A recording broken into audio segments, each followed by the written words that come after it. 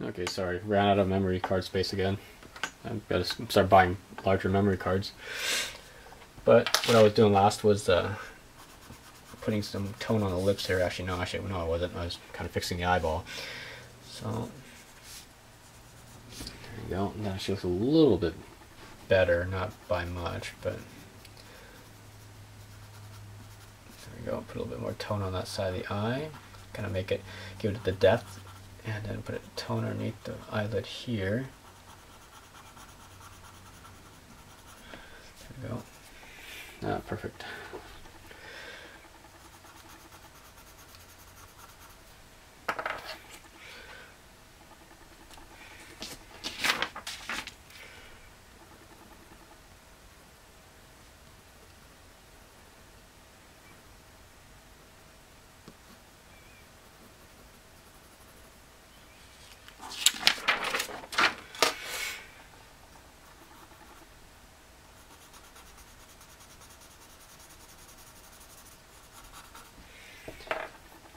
Yeah, it looks like I made the bottom of her iris a little bit too dark, so a good way is you pick your kneaded eraser, and instead of wiping, like as an actual erasing, I'm just going to dab it. What I do is I like to go like this, just roll it. So I'm going to do that right now. Actually, I'm going to reshape my eraser a little bit, so roll it. Basically what I'm doing is I'm just lifting some of the tone right off the page. So there you go, it lightens the eye a little bit. I'm going to come in here and just blend it in again. There we go.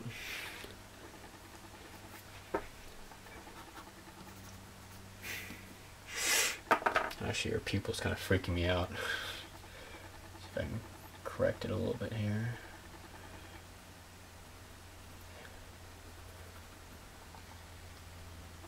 There you go.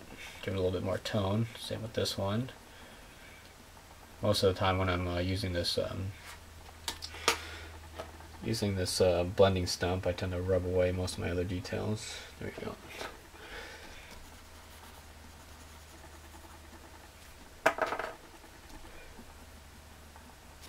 There you go. Let's see.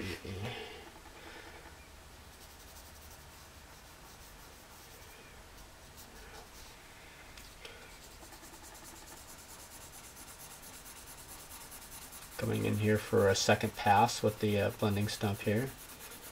Get some more tone to go through. Now, this is just basically gradual change. Had I done this with a time lapse, you would have seen the change, you know, as I'm doing this. It's kind of lighter here, so I'll just leave that alone here.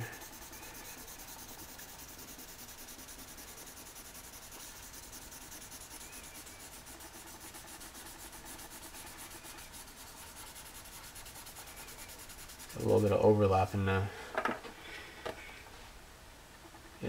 graphite here, so I'm going to pick some of it up here. There you go. Oops.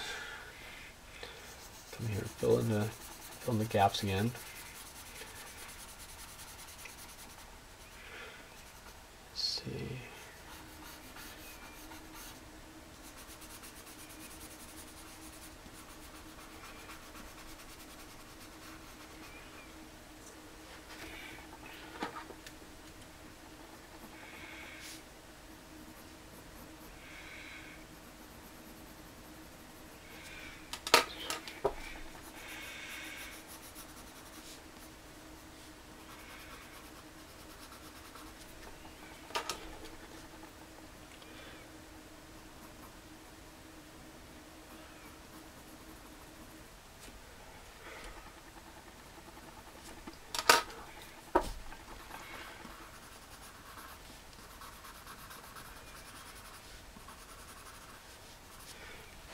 So you can do this without doing the blending stuff as well. I'm just really lazy at the moment. Sorry, people. Makes my blending a little bit easier. But of course, if you're going to use a blending stuff, make sure you always adjust the pressure. You know, the harder you push, you know, the more of a darker spot you're going to get as you're rubbing along. Plus, you might be moving a little bit too much graphite or charcoal, or whatever you're using it for, and then you'll have to, you know, go in and correct it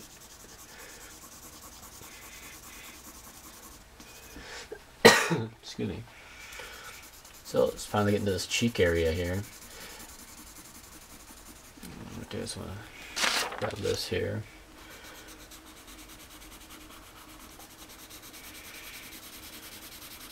Go in little tiny circles here.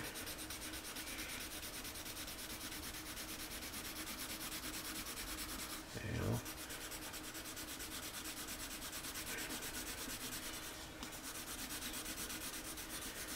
Right now I'm kind of just smudging everything into one tone. Later on I'll put a little more tone on the bottom of her jawline. I kind of separate the two here.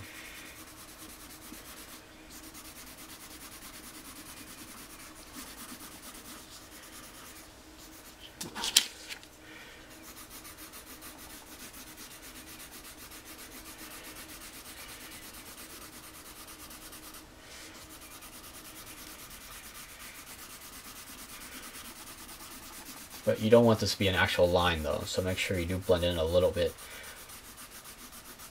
Let the dark tone underneath their jaw bring out shape and bring out the jaw itself. So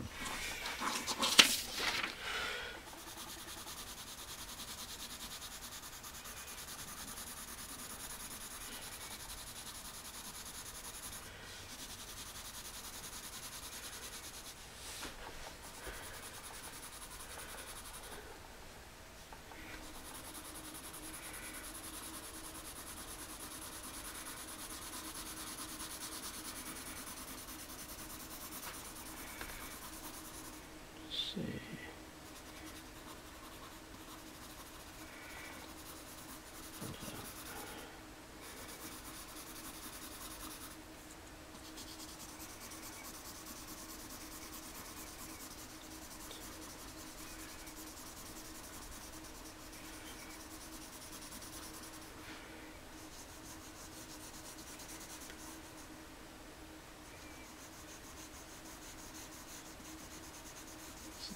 Sometimes you gotta turn your whole body in order to get the right angle to do what you want. So, or you turn the whole page if you want. I usually like to turn my body more, just because you can always leave your picture upright and be able to stand back and just kind of take a quick look at it, see how well you did, how accurate you were.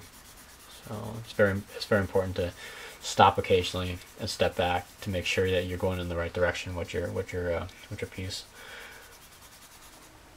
Alright, so let me step back really quick here. Looks like a shadow on the bottom of her chin, gonna need adjusting, but let's see.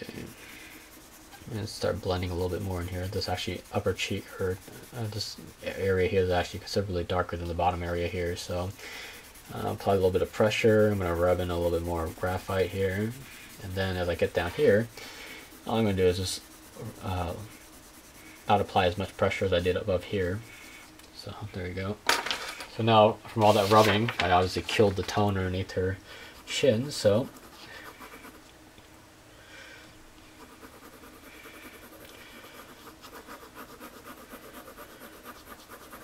I'm gonna draw some more. There we go. Basically watching her chin and her jawline take shape here. It's quite a bit darker here.